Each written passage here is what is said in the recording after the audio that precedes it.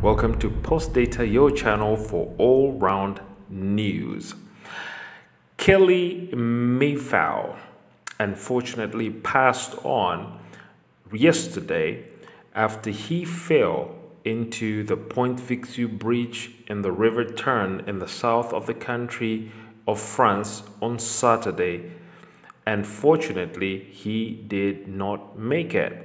The grieving family of former NSW Waratahs star Kelly Meafua have broken their silence in a heartbreaking tribute after the rugby union star tragic death in France, despite his teammates' frantic efforts to save him.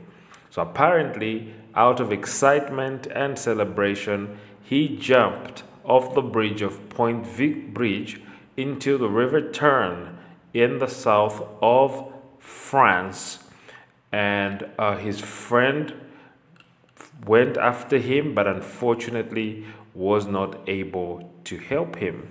The former Samoan Wild Sevens flanker was with teammates when he jumped into the water from a height of more than 20 meters, according to French news.